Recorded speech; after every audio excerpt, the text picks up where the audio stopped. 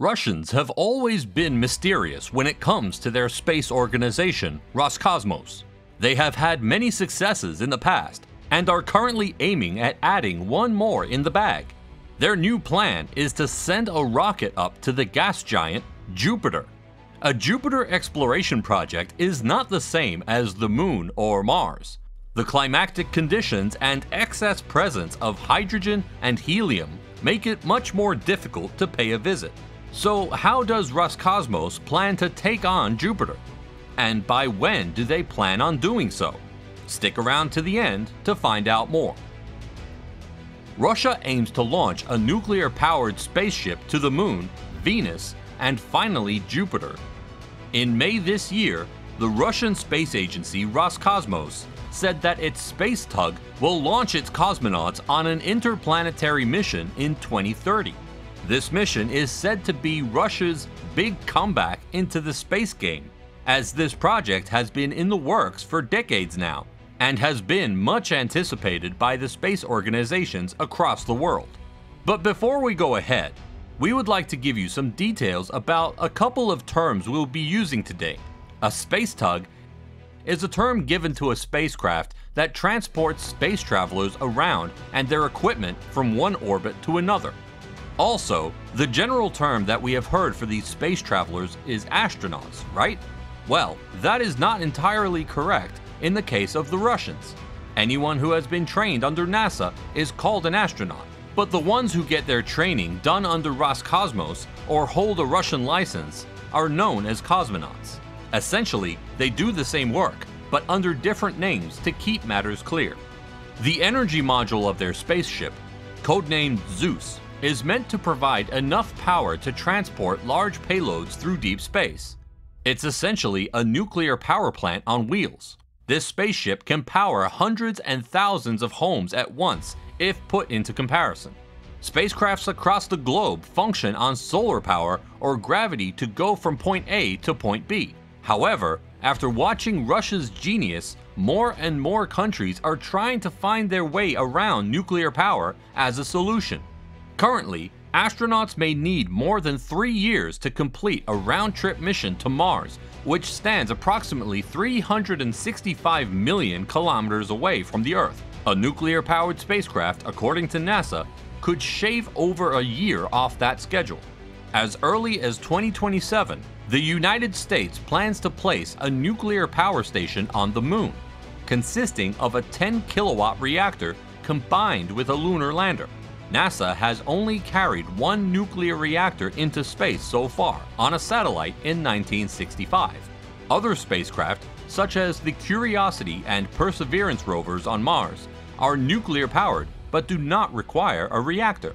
Meanwhile, Russia has taken a comfortable lead over the rest and has launched more than 30 reactors into space.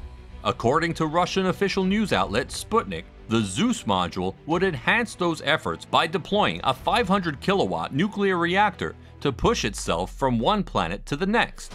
The spacecraft will make its first stop at the Moon, then move to Venus, where it will be able to utilize the planet's gravity to change directions and reach its final target, Jupiter. This would aid with propellant conservation. According to Alexander Blashenko, Roscosmos' executive director for long-term programs and science, the mission would span 50 months, or just over 4 years. Blashenko and Roscosmos and the Russian Academy of Sciences are still working on calculating the flight's ballistics, or trajectory, as well as the amount of weight it can carry, during a presentation in Moscow. The project might pave the way for a new era in Russian spaceflight, deep space exploration. According to Sputnik, Russia is working on a space station that will use the same nuclear power technology. Most spacecraft derive their power from the sun, batteries, or radioisotopes, which are unstable atoms. Solar panels, for example, are used to power NASA's Juno mission on Jupiter. Solar power can also be utilized to charge batteries in spacecraft. However, as a spaceship goes farther from the sun, the energy source becomes less strong. This automatically means that the speed at which the craft travels becomes lesser, and hence it takes more time. To take into consideration our previous statement when NASA said that using a nuclear reactor can cut a trip to Mars down by almost a year, this is what they meant. A nuclear reactor has a set speed that can be adjusted manually and does not depend on external sources such as the sun. Lithium batteries can also be used to power shorter trips on their own.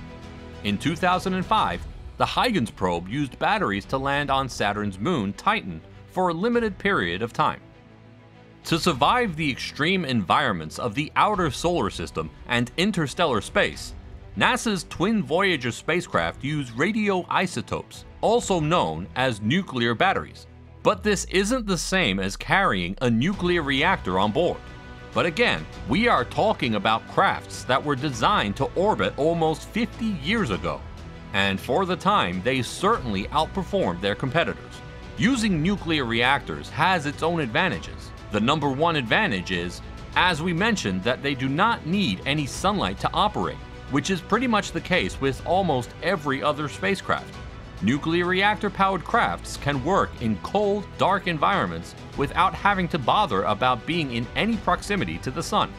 The number two advantage is that they can be relied upon for long periods of time. This means that if we were ever to make a trip to a much further distance, using a nuclear reactor-fueled rocket would make much more sense as compared to a lithium-ion or solar-powered craft. If we consider Zeus, we will see that it has been built to sustain for 10 to 12 years, which is almost double that of the other crafts there. The final advantage is, of course, its speed. Using a nuclear reactor-powered craft can take you to places much quicker. Zeus itself has the ability to cover interplanetary journeys faster than its fellow spacecraft.